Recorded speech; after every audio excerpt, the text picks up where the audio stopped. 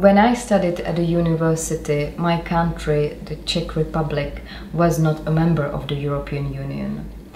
For us, the accession of the Czech Republic to the European Union was seen as a natural comeback to Europe, the place where we belong to. At that time, I remember we didn't have many possibilities to study in the European Union.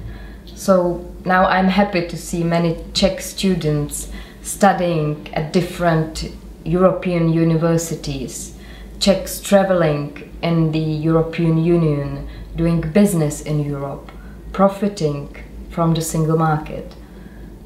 We take all this for granted, and unfortunately sometimes we don't realize that it was not possible a few years ago.